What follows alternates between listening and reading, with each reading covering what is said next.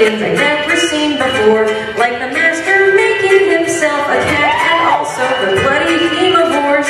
Nothing could tick me off quite like Davros the Ronnie and Amaga's hand, and evil circus clowns and the gods of Ragnarok and the Candyman.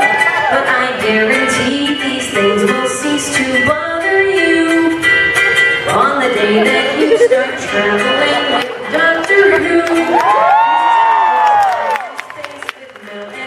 And he carries a stylish umbrella, and he expertly plays a set of spoons.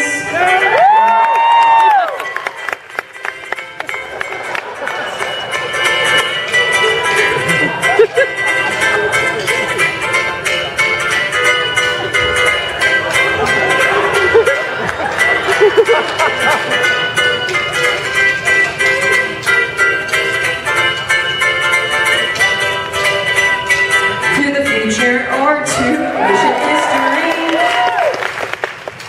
He's been saving our butts since 1963. He is Gallifrey's rogue with a fishing brogue. I enjoy seeing him in The Hobbit. He's the Time Lord we all wish we could be.